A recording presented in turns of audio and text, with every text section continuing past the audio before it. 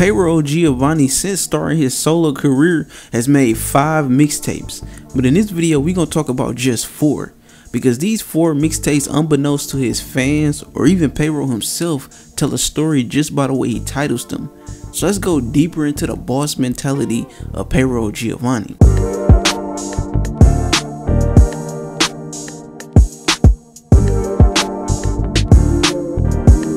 Now, Get Money Stay Humble was Payroll's first tape and was him basically laying the groundwork for his way to the top. Now, Payroll liked to compare himself to fictional characters in his favorite movies, like Mitch from Paid in Full and drug dealers on his block, because like he said, those were his idols, his role models, the people he looked up to. Just like Ace when he first seen Mitch outside in that all-black Saab, a luxury car at that time. Hey, what's up, nigga? You feeling me, man? It's like a motherfucking spaceship, man. You got the, you feeling me yet, man? You got the gold BBSs on this motherfucker. For Ace, Mitch was a role model to him, somebody he aspires to be like one day. And for Payroll, growing up, all the dope dealers and money getters he seen in his hood became his role models, people he wanted to be like or better than when it came to the type of game they were in.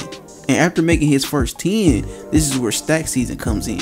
Now, this is a tape where Payroll is really off on his own, because if you notice in his first tape, he's still attached to his group name, Doughboys Cash Out, which is sort of like his plug. But now that he's established himself as a solo artist, he's able to go by his name alone following his second CD. Now, every hustler is familiar with the Stack Season, but in Detroit, this is a crucial time of the year for you to save up your money or re-up any losses you might have taken earlier in the year. Now, Stacking is the most important song on this tape because it outlines exactly what this CD is about. Fuck these bitches, dog, I'm stacking. Fuck these niggas, dog, I'm stacking. Fuck the club, cause I'm stacking. Fuck the club. Call the plug, tell them, dog. In this song, Payroll talks about staying away from the club scene, staying away from these females or partying, anything that could potentially be a distraction from him making his money. By this point, Payroll has started to love the dope game, love hustling, something that Mitch was all about as well. I love the game. I love the hustle, man. And this is where we get into his third tape, Sosa Dreams. Now, Sosa Dreams is where Payroll makes his plot to the top. Now, there's a scene in Scarface where Tony Montana talks about expanding his business and going bigger. Look, Frank, Tanya's gone. We gotta expand the whole operation.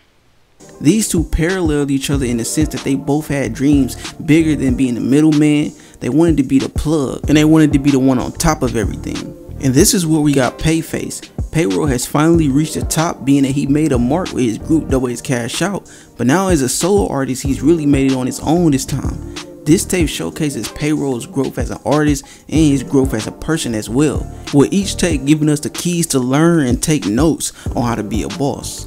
But that's gonna wrap up this video, man. Let me know what y'all think in the comments. Don't forget to like and subscribe, and follow us on our Instagram at CMCULTURE to stay up to date with new posts and videos every day.